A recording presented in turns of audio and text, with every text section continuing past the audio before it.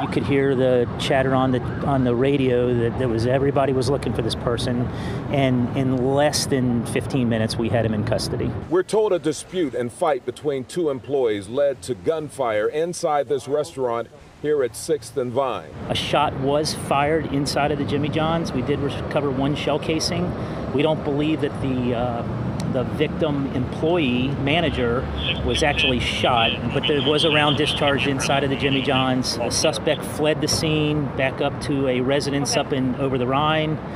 District 1 officers converged on him and arrested him. The victim was transported to the hospital and should be okay. The suspect is identified as 25-year-old Sherrod Jackson. His mother tells me her son was upset, claiming he had not been paid. She says she was on the telephone with her son when the fight happened. I heard the manager say, "Get out my effing store." And I also heard my son was saying that, "Who are you talking to?" And then I guess they were still, that's when they got the tussle.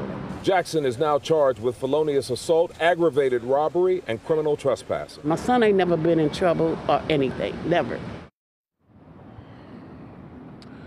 Well, you know, this happened less than a block away from where a shooting happened on Fountain Square just a couple of years ago, and that is still fresh in the mind of everyone. So when you hear shots fired downtown in this business district, that's what comes to mind. And I tell you, the response by police, what they learned that day a couple of years ago, played a big part in handling this situation today. We'll have more on that tonight at 5:30. Reporting live, I'm Curtis Fuller, WLWT News 5.